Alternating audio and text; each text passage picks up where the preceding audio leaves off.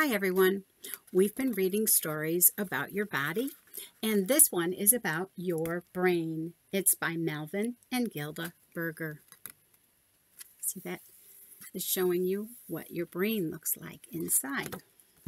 And there's a photo of it. What does your brain do? What do you think your brain does?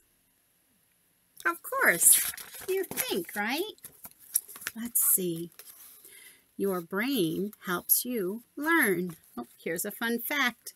Your brain stores many thousands of facts. Wow, that's amazing. Your brain helps you remember. See, he looks like he's taking a test, and he's thinking, and he's remembering. That's your brain at work.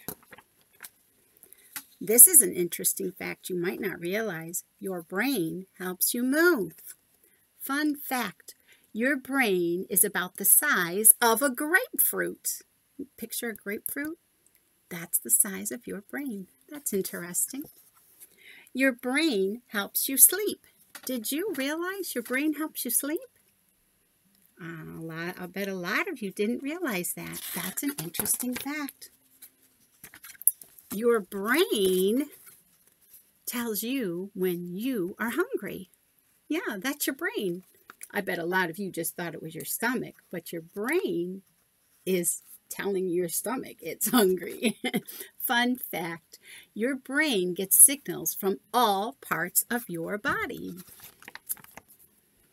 Your brain tells you when you're thirsty. Your brain helps you speak. Fun fact, your brain sends messages to all parts of your body. We saw that before. It gets signals from all parts of your body here, and here it sends messages. It's two-way communication going with your brain, isn't it? Your brain helps you read. Your brain makes your heart beat. Fun fact, each part of your brain has a special job to do. That's interesting, isn't it?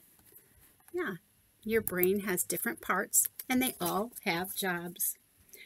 Your brain makes you breathe.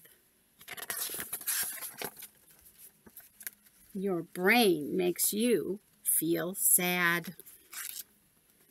Your brain can make you feel happy. Fun fact, your brain is at work both day and night.